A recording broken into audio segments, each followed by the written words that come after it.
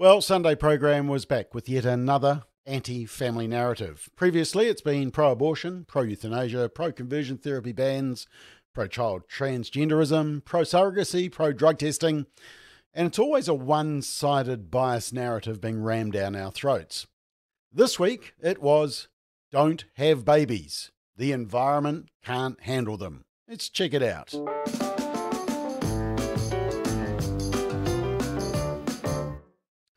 So, according to Sunday program, the most recent edition, making babies, it's what many believe we were put on this earth to do, but our earth is hurting. In the face of climate change uncertainty, some young Kiwis are saying no to creating a new generation. And so there was a number of examples during the program. Example number one, a climate activist creating an army of activists to protect the next generation. Particularly concerned about our climate crisis and our biodiversity crisis. Izzy's sustainability consultancy, carrying her father's name, the next step in the Fenwick legacy. Helping organisations to future-proof what they're doing in terms of, what does the next generation expect from them in the environmental or social spaces. Fenwick, the company, is creating an army of Fenwicks that want to create a better Aotearoa in New Zealand for unborn generations. And she's got a Mrs. Fenwick by her side. Tell me how. Yeah, so the next generation. There's only one problem. Well, two actually. One is a biological reality, which I'm sure you can figure out, given the nature of the relationship. But the second is that they don't want to create the next generation. Got the house, one very spoiled pub. Ready? And for a time, a baby Fenwick was on the cards. We were having fertility tests done, we were planning to have a baby, and it just was, perfectly / tragically aligned with me beginning the process into this climate crisis world. And the further deep down each of those pathways, the more panicked I was, and the more I just felt like this was just something we couldn't do. Yeah, I genuinely am going to roast these. I haven't had one. Have you? Is it more fearing for the future life that your hypothetical child would have, or is it the carbon footprint that it would have? The reality of, what their life might be like in 10, 20, 30 years' time. That played a significant part in our decision to probably shift away from ever considering to have a family. Food insecurity, power insecurity, and then that kid would also be confronted with its own role in that. Have you? Wow, so much fear about the natural family, and so much climate alarm. And then Sunday program was off to example number two, and talking about the energy that a child will use. The main reason behind you not wanting to have children. The more people, the more consumption, the more output. It's clothing and food waste, all that sort of stuff that comes along with it. The energy, generally, that they're going to be utilising as one person. But I think people really want an answer about why you're not having them. Whereas it's like now it should kind of be going the other way, maybe. Is there any kind of tangible change that could happen that would make you comfortable with having your own children? I can't see it where we are right now. Yeah, I don't think there really is anything that could change my mind. Yes, that's interesting. Nothing can be done to change things, despite constant conferences and changes and the banning of things. It's interesting. Well, then they interviewed the expert, Sophie from Canberra, part of the ACT government, and the Commissioner for Sustainability and the Environment. It's terrifying. We're warming the planet, we're getting more extreme heat waves, but the human cost of that is tremendous. People who've lost their houses, people who've lost their lives. They are people who are loved, people who are valuable. A human cost and a human cause. Even though we might not think, oh, well, my shirt's got a carbon footprint, every time we're spending money, really, there's a greenhouse gas emission associated with that. They were manufactured in a factory that had to be powered, and then they had to be transported. They might have travelled by air, they might have travelled by boat, they had to be stored in a warehouse, they had to be stored in the shop with the lights running. And more humans means more consumers. What is the single worst thing an individual can do for their carbon footprint? Yeah, so I think that when you look at all the figures, the worst thing that anyone can do for their individual carbon footprint is actually have a child.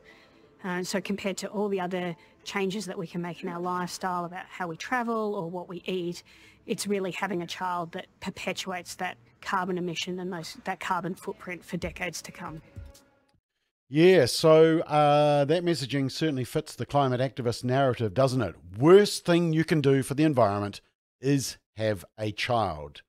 But next minute, Sophie has 2 children. Outside because there's a van coming. And perhaps surprisingly, Sophie in Canberra agrees. Morgan is a really beautiful, sensitive girl. She's also extremely sassy. She's quite the firecracker. Yeah, and then up our driveway. And then her little brother Ash is a very happy, relaxed boy. Well, that's interesting, isn't it? I mean, I say good on her. But doesn't that make her a hypocrite? You know, a bit like world leaders gathering for a climate change panic conference, arriving in private jets. And then Sunday program was off to Professor Bronwyn Hayward, a New Zealand expert based at Canterbury University. But interestingly, she admits that it's not having children that's the key change. In other words, not having children isn't the key thing. It's a community response. Give baby makers a break. If you could put the responsibility on any entity, who would it be? I would put it on the 45 to 65-year-olds. We've got the highest carbon footprint. We are often in positions of power and influence in our work, in our communities, in our families, in our churches. Thinking about where you're investing your money. Is it in low carbon options? Who are you voting for? It's a crucial issue for the future. It's a crucial issue for people they love. Give the young ones a break so they don't have to stress about giving up children. Definitely. Give the young ones a break. So once again, Sunday program has pushed a climate alarmism narrative, but it's a one-sided one that we shouldn't have children. And their own experts either counter that or they don't follow their own advice. Hilarious. Look, this is an important issue about the future of New Zealand that we do need to talk about. You see, to maintain a population of a country, you need to have a birth rate of at least 2.1. The problem is that New Zealand's fertility rate has reached an all-time low with an average of about 1.65 births per woman. That's the latest stats, which is well below the population replacement level of 2.1 required. And as you can see, it's a massive decrease from the baby boom of the 60s when climate alarmism and the carbon footprint weren't around despite the increasing number of babies. And it's not just an issue for New Zealand. According to Dutch researchers, the 1950s fertility rate below 2.1 was virtually non-existent.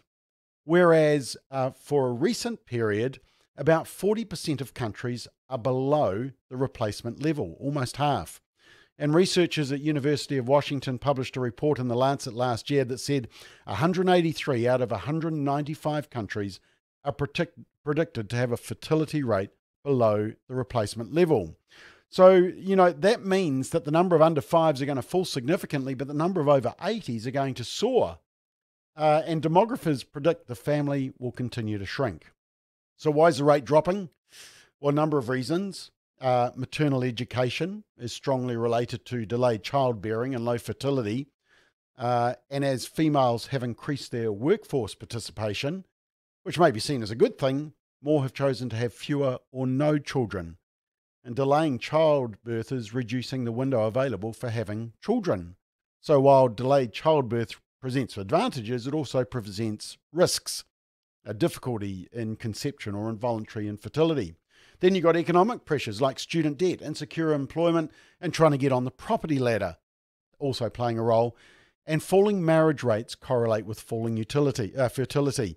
You're less likely to have children with someone when there's no formal commitment. And now couples are facing additional pressure from environmentalists. They're being told to limit or reject childbearing as the best way to reduce the carbon footprint. And they say that, you know, getting rid of the car, avoiding long-haul flights and going vegetarian are all well and good, but these actions save very small amounts of CO2 in comparison with having less children. And people like Sir David Attenborough and ethnologist Jane Goodall promote messages like this. Having children or no children brings other benefits. Smaller families can free people to devote more money and time to the children they have or other aspects of their lives, such as friendships, careers and activities that give them pleasure. Those who choose to be child-free will have very much more freedom, including for some to do other things to help protect the planet or help others. Children and small families can benefit from having more attention from their parents and greater freedom without siblings, those annoying siblings. By the way, this organisation, Population Matters, is strongly supportive of abortion as a form of population control. Yet the American think tank Acton Institute said that the falling birth rate can do more harm than actually help the environmental crisis. They say a childless lifestyle causes a short-term economic boom as couples spend their money on consumer goods. In other words, not on having and raising their children. They spend money on things they want instead. This increased consumption will largely offset the reduced carbon footprint of not having children. The model assumes that childless adults retain the same work and consumption patterns as they would with children, except they don't. In other words, it's not quite as simple as the environmentalists and Sunday program make out. And this is the problem with the Sunday program. They didn't look at the other issues that I've just discussed. It was, in my view, an anti-family approach, which is typical of the Sunday program. That's why I watched it, so you wouldn't have to. I mean, weren't we told to go forth and multiply? Did God forget about the carbon footprint thingy? Is having a brother or a sister or two now to be frowned upon? And when a married couple announce their third child, should we be reporting them to the population control police or environmental groups? I mean, it sounds stupid, doesn't it? Pro-lifer Lila Rose from Live Action, who shared a message via video at our March for Life 2 years ago, said in response to Harry and Meghan saying they would only have 2 children so they could save the planet, she said, "Kids are never the problem. We don't solve concerns of war, the economy or climate by rejecting the gift of kids. We solve our problems by taking ownership for whatever our part is in them and by using the creativity, gifts and talents we have to serve others and make the world better." That's right. Each child brings a unique set of gifts and skills and abilities, what economists call human capital, that contribute to the productivity, innovation and well-being of the entire nation. We need a younger population. We need strong, vibrant families of all sizes. Firstly, for the workforce, for economic growth. But secondly, an ageing population means increasing healthcare, increased aged care, other fiscal costs, such as government pension. Taxes pay for this. Welfare payments support our elderly. But not if we don't have a younger population to support this responsibility. We need taxpayers, workers. In other words, someone has to look after old people like me and possibly you as we get older and retire. As a parent often says to their children, we looked after you as children and paid all your bills.